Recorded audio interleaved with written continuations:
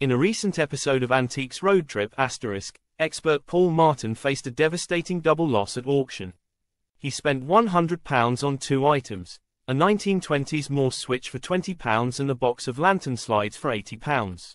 Unfortunately, both items sold for much less than anticipated.